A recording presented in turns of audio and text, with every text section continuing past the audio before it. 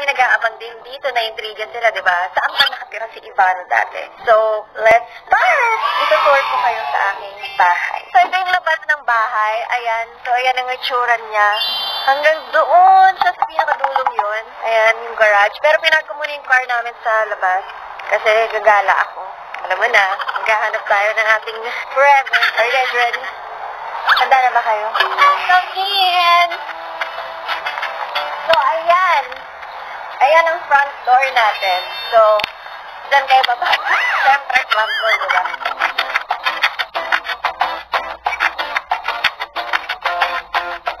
Okay, so ito yung entrance na papunta sa car garage. So, ito, walang car kasi nga nag-park ako sa labas. So, yan ang car garage natin.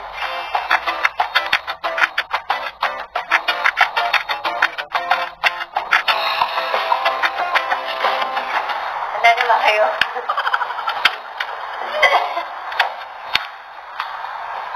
Welcome sa ating house!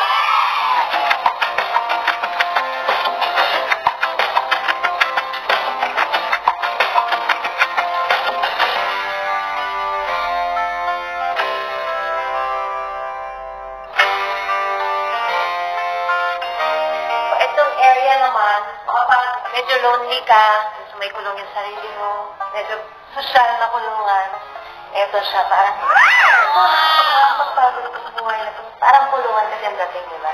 Pero social na kulungan. Nakifeel mo yung mga feeling ng mga ibon. So, mahilig ako sa mga ibon, sa mga parot, sa mga gano'n. So, sinasadya ko talaga itong kulungan para ma-feel ko na, wow. Wow, wala akong sabi. Okay, so ito namang area naman, ito yung ating living room number 1. So, dito ang mga bata, dito ako ng baby, lagi ako nagtatanong sa mga sopa, tapos, alam mo na, dito ako kumakain, dito ako nanonood ng TV. So, ayan. Pero ngayon wala tayong TV kasi yung mga TV pa nun, yung mga matataba, yun. So, pinatanggal ko muna para maging sexy na yung TV natin. So, ayan. Tapos, ito mga chandelier. Diyan ako sumasakit, ano? Hindi ako sumasakit dyan. Pero, itong chandelier galing siya sa Italy. Meron akong kwento sa inyo, guys. Seryoso to. Noong baby ako, itong area na to, may mumu. So, pag humiga ka sa sopa, binenta ko na yung sopa na yun kasi sobrang haunted talaga ng sopa na yun. Kahit sino humiga doon, nakakita daw ng mumu. Ewan ko, hindi ko pa nakita. So, makasinungaling silang lahat, alam mo yun. Pero yung sopa na yun kapag humiga ko yung mga uncles ko, yung mga gano'n, lahat sila, yung yaya namin dito, lahat minumulto itong bahay na to. So, kapag may nakita kayo dumadaan, walang tao dito, alam niyo na kung ano yun. So, ito yung living room number 1, okay? Kung mga TV, mga kantahan, yung mga gano'n, so dito, ginaganap yun. So, ito ang ating living room number 2. So, ayan siya. Ayan, mga chandeliers natin. Wow. Subadera naman malabas na akong damit. Pero ito ang living room na pang-sosyalan. Alam mo yun, pag feeling mo medyo nakaluwag-luwag ka sa bahay, nakaluwag-luwag ka sa buhay, dito ka pupunta, tapos umupunta, parang, nabayaran ko na yung utang ko dahil. Yung gano'n, yung wala kang gagawin, kasi wala ka naman mapapanooran, pero feeling mo social-social ka, dito ka, pero hindi kami umupo dito kasi hindi namin ma-feel na social kami. So, usually, doon talaga ang area namin, sa pangmasaya. Kapag yung na-feel mo na parang, ay, masyado na talaga ako social, dito ka upo sa mga fur-fur. Mabibigyan mo talaga na, wow, may gintog-gintog pa, diba? Next is, ipapakita ko sa inyo kung saan yung pinaka-sexy, yung pinakamagandang babae na nakatira dito sa bahay na to. So, handa na ba kayo? So, ayan. Si Ivana Alawi! Okay, so ayan nga. Kasi alam niyo naman na maraming mumu dito, lalo na pag hindi natitirahan yung bahay. So, pinasadya kong nilagay itong mukha ko para matakot yung mga mumu. Magsilayasan kayo dito. Hindi kayo welcome. Sabi niya, diba? Ito ang ating bukasan area. So, kapag nahirapan kang tumawid papunta doon, umikot, pwede ka na lang. Mari, tatawagin ka ng nanay mo. Maria! Ay, Ivana, kakain ka na. Tatanong ka lang, tapos pupunta ka na dito. Ganon, kaya nandito siya. So, ayan ang ating dining area. Parang ang bibenta. So, ayan, 50 pesos lang. Gusto ko lang ipakita to. So, ito is crocodile skin. Yung mga nilalagay sa mga herbalist na bag yan. Nilagay namin sa dingding. Charot lang, hindi siya tunay. So, walang namatay na crocodile, huwag kayong mag-alala. That is fake. And then, merong mirror para pag kumakain ka, makita mo sarili mo, tapos sabi mo, shit, ang ganda kong kumain. Umaga. Kaya, yan, mapin mo. Diba? Pag kumakain ka, papakita ko lang. Kita mo sarili mo, diba? Ang kusina! So, simple lang yung kusina natin. Basta may lutuan ka, tapos may ref ka, tama na yun, diba? Etong area na to, ipapunta sa main room, sa laundry room. Yan ang room ng ating helper sa bahay. Tapos yan ang CR nila. And then may dirty kitchen tayo doon. Pero hindi ko na kayo ituturo doon kasi hindi pa siya gawa. Medyo madumi-dumi pa siya. So, ito ang ating pantry area, diba? Sasabit mo dyan yung mga panty mo. Panty area. And then, may bar stool. Or dining area.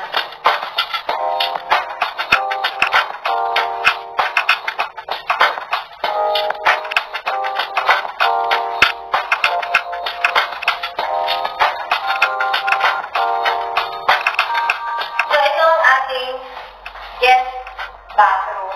So, para sa ating mga bisita, ayan ang iyong CR. Next, pupuntahan natin ang mga kwarto. So, this house was built, this house was built in 1996 kung kailan ako pinanganak. So, medyo luma tong bahay na to. Pero, ano ba tawag? Old but good. Oldies but goodies. So, ito, papasok na tayo sa ating kwarto. So, binalto ni Daddy nung pinanganak ako. So, sabi niya, kailangan ni Ivana ng titirahan, di ba? Kung binilo niya itong bahay. So, luma siya, pero iba, special pa rin siya. Kasi dito ako lumaki, dito ako nakasama ang Daddy ko. Feeling ko nandito siya sa tabi natin. Feel ko yun, tunay. So, yung kwarto ni Daddy, hindi ko na pinabago kasi kwarto niya yung special sa amin yun. Pero pinutol ko lang yung CR niya. Tsaka yung closet. Yung walk-in closet. Sorry, Daddy, I love you. Katok mo na tayo. Para hindi magpakita. Dapat ako magpapakita! So, ayan. So, ayan. Makita niyo ang kwarto niya dati. So, dati sobrang laki nito as in all the way to the end.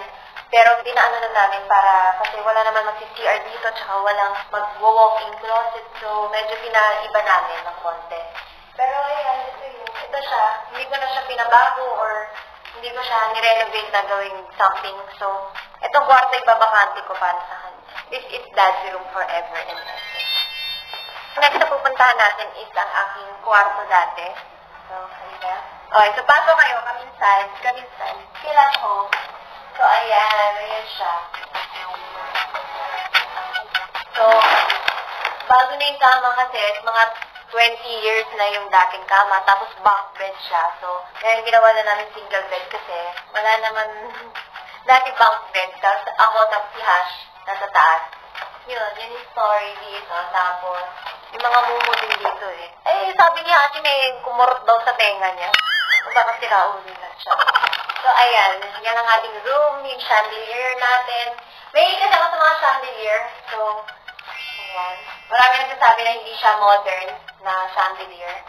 Pero para sa akin, classic siya. Gusto ko talaga yung mga lumang style na itsura. So, itong kwarto ko din. Lahat kasi naging kwarto ko eh. Kasi ako, alam mo yun, sobrang pariwara ako. So, minsan kapag pinapalayas ako ng mga ate ko dyan, friends kayo, lumayas ka.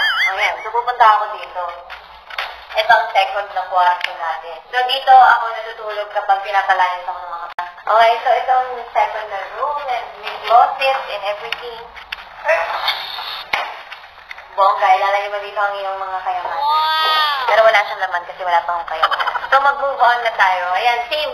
Same pa rin yung chandelier natin. Ay! Meron akong magandang kwento para sa inyo. So, itong bintana, kasi yung nanay at tatay ko, lagi sila nag-aaway, nagtapak-takan. Yung nanay ko hinahabol siya na may kutsilyo, kasi daddy ko naman tumatakbo. So, lagi siyang tumatalon sa bintanang ito. Diyan siya tumatalon, tapos dedirekta na siya dun sa may pinto. Kasi, ayan na yung gate, sa makakatakbo siya. Alam mo yun, yan ang level sila. Talagang wild ang awayan nila. Talagang matindi. Pang, teleserye. Pero walang nagkat-cut na direct. So, tuloy-tuloy yung teleserye nila. Hanggang lumayas na ang aking nanay. Yung mga chandeliers na yan, It's all imported from Dubai kasi may modern daw na chandelier. So, gusto ko lang din magpasalamat kay Ching.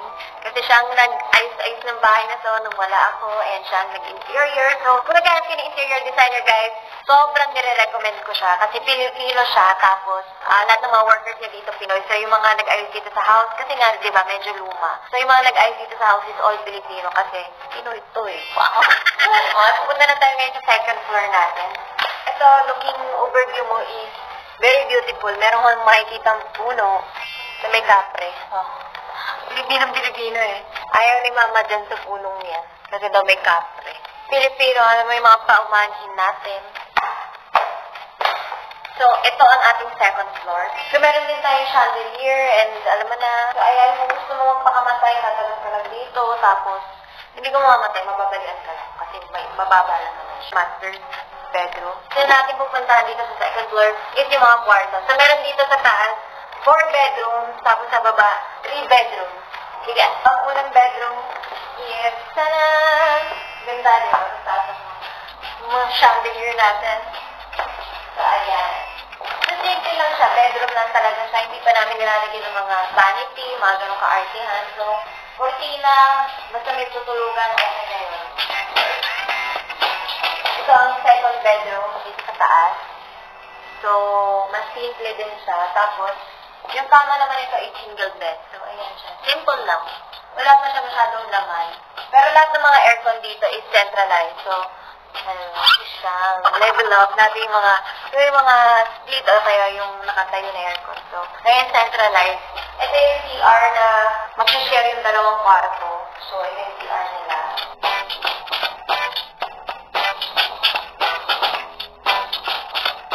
So, ayan. Very normal na CR. Walang special. Okay, pupunta na tayo sa pangatlong bedroom natin. Ito yung medyo social na bedroom na medyo nakaangat-angat. Okay, so itong kwarto na to, may sarili siyang CR. So, di ba, social, hindi ka nalalabas. Okay, so ito yung gusto mo dito sa kwarto to. Kasi yung details niya, puro gold.